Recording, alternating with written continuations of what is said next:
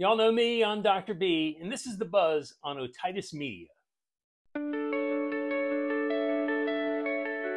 The last time we talked about outer ear infections, let's dive a little deeper into the ear, literally, and talk about the middle ear and middle ear infections, or otitis media. Now, when someone says, I think my kid has an ear infection, what they're talking about is an infection on the inner side of the eardrum, and that's called the middle ear, that little chamber there. And when you get an infection in that section of the ear, we call it an otitis media or a middle ear infection. And here's a diagram of the anatomy that we're talking about.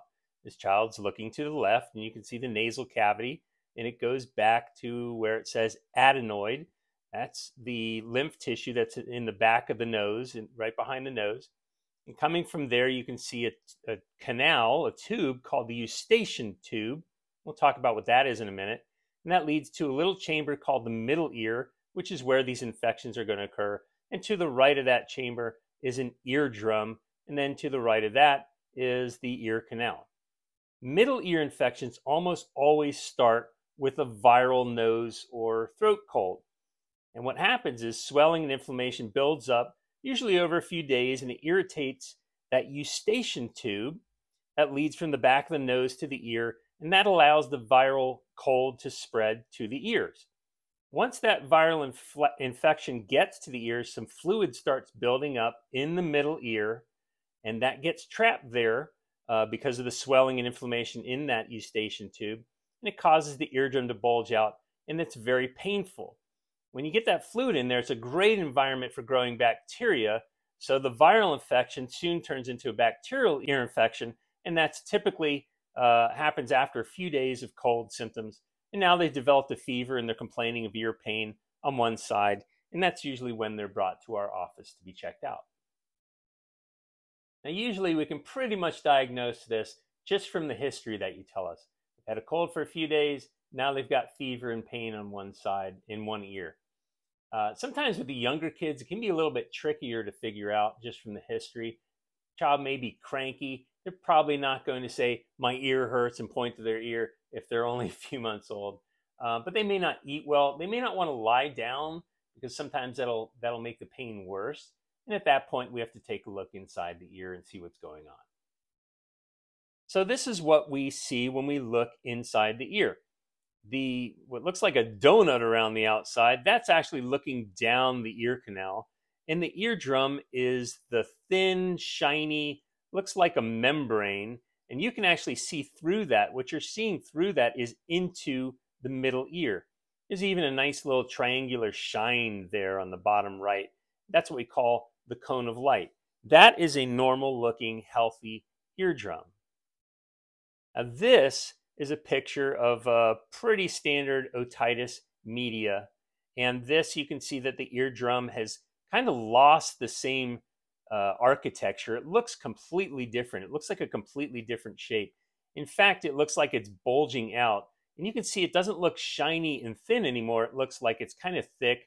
And you might even be able to appreciate that there's some kind of maybe cheesy thickness or soupy stuff behind the eardrum. You can't really see through the eardrum anymore. It doesn't look transparent anymore. That's what we're looking for when we're looking for someone who might have an ear infection. This we usually treat with oral antibiotics, and generally it does go away pretty easy without any complications. However, if the ear infection goes on too long or a lot of pressure builds up behind the eardrum can burst, and pus and some blood can come out of the ear. And that is what you see in this picture. This is not an acutely perforated eardrum. This one has been perforated for a long time. It's kind of left a permanent hole that'll need to be patched at some time. But this is called a perforated eardrum. And the usual story that we get when this happens abruptly is that the child goes to bed feeling pretty lousy, and they wake up with some blood or pus on the pillow, and they feel a lot better in the morning because that pressure has been relieved. And often this actually occurs before we even hear about that they've had ear pain, and before we even get to see them. Now, perforated eardrum, I make it sound terrible, and it kind of is. But in the old days, before we had antibiotics, that was actually how an ear infection was fixed. They would go in with a little knife and they'd nick the eardrum and let all the pus come out. We treat this in pretty much exactly the same way. We put you on antibiotics for like 10 days. And over time, over the next few weeks, the hole in the eardrum will close and everything should be okay. If it happens over and over, there can be problems. But if it only happens once, maybe twice in a child's lifetime, it shouldn't cause any permanent problems. Now, there's one other type of middle ear infection that I want to mention, and that is bullous meningitis. This is a picture of bullous meningitis. This type of infection has blisters on the eardrum. So not only is the eardrum bulging out, but it has blisters on it. These things that looks like there's 3 of them. They look like these big thin balloons. I only mention this because if I say your child has bullous meningitis, it may perforate. It's more likely to perforate, and it is intensely painful. So these kids are going to need some Tylenol, Motrin, and but that's okay, you know, because even if it does perforate, you now know that that's going to make it feel better. We treat this in the same way as we treat regular otitis media, and it should go away just as quickly.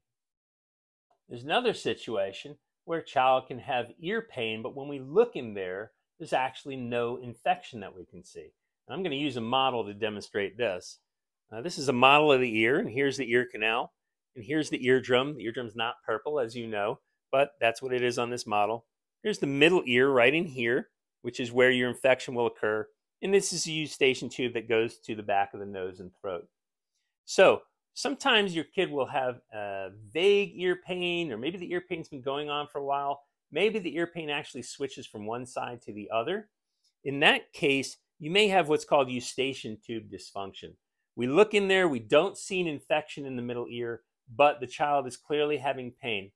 The reason this happens is that this tube is supposed to be full of air and it's supposed to be open so that air can come in and go out if it needs to, and it can equalize the pressure. So just like if you're on an airplane and you feel that pressure in your ears, if you could look in your ear when you're on an airplane, it should look normal. That's what we're talking about in this case. And usually this occurs because a child has a cold or a sore throat and it irritates this tube, but when we look in the ear, we don't see an ear infection. Eustachian tube dysfunction. If your child is diagnosed with that, all you have to do for that is give them some Tylenol or Motrin, and as soon as the infection, as soon as the nose cold and the sore throat infection goes away, then the ear should start feeling better. The final thing I want to talk about with diagnosis is a lot of parents say, hey, can I get one of those ear-looky things called an otoscope so that I can look in the ear and see if my child has an ear infection? Yes, you can actually go buy one. I don't recommend looking in the ear because if you injure the eardrum, that can cause some permanent problems. But you could look and see what you see. You're still going to have to know what you're looking at and know what to do based on what you see. So don't usually recommend that, but you can buy one. If you do see something that has you worried, then please bring them in. We'll take a look at it together and see what we're seeing, and maybe that can give you some more information. But generally, I don't recommend trying to treat these or trying to diagnose these at all. Now, in treating otitis media, we like to use oral antibiotics. And this is a chart of the more common antibiotics that we use. Across the top, you can see antibiotic, the number of doses daily. This is probably the most important information for parents. How many doses daily? What's the flavor? And what side effects do we see? The one that we're going to use most commonly is amoxicillin. The brand name is usually Amoxil. We use that 2 or 3 times a day. It is bubble gum flavor, so everyone calls this the bubble gum medicine. And the side effects are usually minimal. Sometimes when the ear infection goes away, you may see a rash on the torso. That does not usually mean that you have an allergy to amoxicillin. Very often it's just kind of a sign that things are actually getting better. But if you have concerns about that, a rash when you take this medicine, definitely talk to your doctor, make sure it's not an allergy. But that does happen. The next one is amoxicillin clavulanate or Augmentin. This is used in 2 doses a day. This really does not taste good. They say banana and fruit flavor. I'd say it's like banana pineapple. It is definitely not great tasting. It is commonly known as the white medicine. It's kind of thick and gross, but you can have these things flavored. You can change the flavor profile on all these. This is a much heavier duty medicine, and when amoxicillin fails, we very often move to Augmentin. The side effect from this is well known for causing diarrhea if you take it on an empty stomach. So if you take this, or if you've been prescribed this, We will recommend usually taking a probiotic and eating before you take it. Cephalexin or Keflex is a cephalosporin that's given at least 3 times a day, and it comes as orange flavor or banana, and the side effects are usually minimal. Cefdinir or Omnicef is given once or twice a day. This one actually tastes pretty good too. It's strawberry flavor. Some people get stomach upset, but generally the side effect profile for that's pretty good. And the last one is azithromycin or Zithromax, and that's taken once a day for 5 days. It says it comes as cherry banana. I'm not sure of these flavors or who decided that. I'd say it's just a sugary, gritty flavor. If you take this on an empty stomach, vomiting is typically what we see with that. These are just the ones that we use over and over because they work well and kids tolerate them well. The choice of what we use, or if we go outside of these medications, it really depends on when they had their last ear infection, how many they've had, medication allergies, community resistance profiles, that sort of thing, seeing what will work in your community. So the list, if you're not one of my patients, may be completely different, but these are very, very common medications. Sometimes if your child has been vomiting and can't seem to keep any of these medicines down, or if they've had ear infections that we've gone through a lot of different antibiotics and they're just not getting better, we will reach for an injection called ceftriaxone or Rocephin. That is pretty painful and that is heavy duty, so we do not do that very often, but sometimes we will use a shot for this. But like I said, we prefer using the oral antibiotics and some of these other common ones, and we'll rotate through them as needed. We used amoxicillin last month and the ear infection's still there. We're going to use something else. We'll use Augmentin or we'll use Cefdinir or something like that. So which one you get depends on what's been happening for the last few weeks, few months. A lot of people ask us, how can I prevent this cold from turning into an ear infection? Well, there's not really a great way to do that, but there's some things you can do to help keep you from getting colds in the first place and help keep them from turning into ear infections or something worse like pneumonia or sinus infection. Breastfeeding. Breastfeeding is free and you transfer antibodies to your baby that way. Helps keep them from getting infections in the nose and the throat. Helps keep them probably from getting ear infections. Sure, that's going to be a good thing you can do. And there's a lot of benefits to that. So breastfeeding is probably the most important thing. Avoiding tobacco exposure. If someone smokes in the family, that smoke exposure, it's not some ethereal thing that you just kind of smell. That's tiny little pieces of burnt tobacco and tiny little pieces of burnt paper and burnt chemicals floating off your clothes, off your skin, off your hair. The baby smells that, irritates the lining of the nose, causes more inflammation in the airway, especially when they get a cold. So stopping smoking would be the best. Smoking outside, wearing a smoking jacket, taking it off, washing your hands, washing your face before you come near a baby or a child is a good idea. Do not smoke in the car with the windows down. Doesn't help. Do not smoke in the house, please. Hand hygiene, obviously. Being in a smaller daycare where there's some good hand hygiene practices, making sure especially when an older child comes home from school, have them wash their face and hands, maybe change their shirt so that younger kids in the family don't get colds, which can lead to ear infections.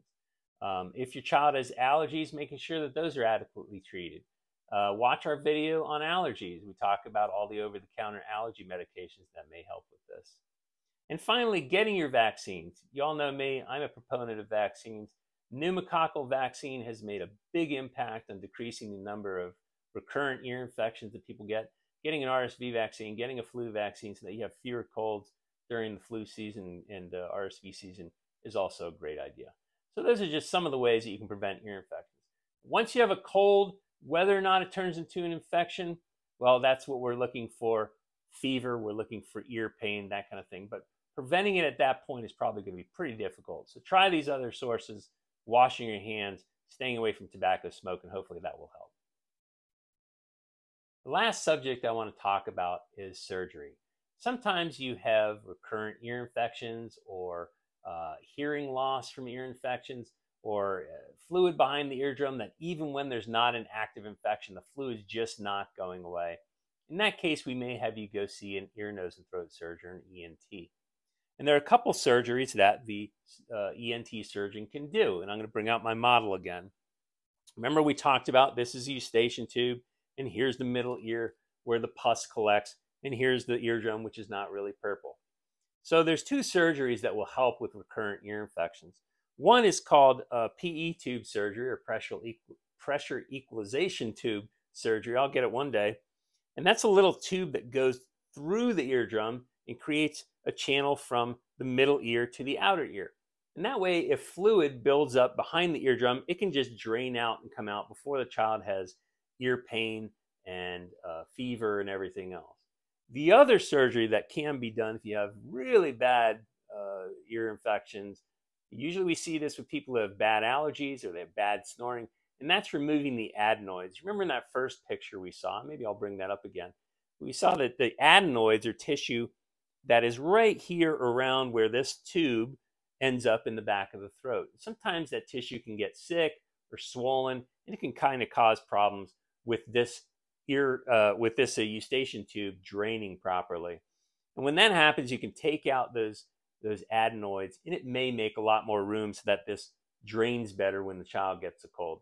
Sometimes you'll see kids get that together, or maybe even tonsillectomy. But what they'll do most of the time is just the adenoids and put in PE tubes, and that should make things better.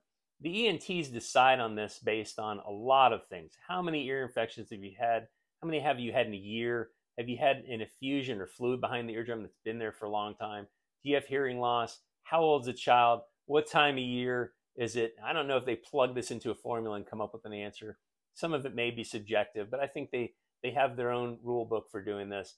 And the best thing to do is see what they think if you've had recurrent ear infections. See if you might qualify for getting some ear tubes. One last thing about that. Ear tubes, if you do end up getting some, they're designed to last in the ear for about 9 months, and then they should fall out on their own. If they're in there for more than like 2 years, the ENTs sometimes have to go in and pluck them out, but that's not that common. And after they're plucked out, the hole should close up and there shouldn't be any other problem. So now you know just about everything you need to know about middle ear infections. Next time we're going to talk about earwax. So fun. Y'all know me, I'm Dr. B, and this has been The Buzz on Parenting and Pediatrics. We'll see you next time.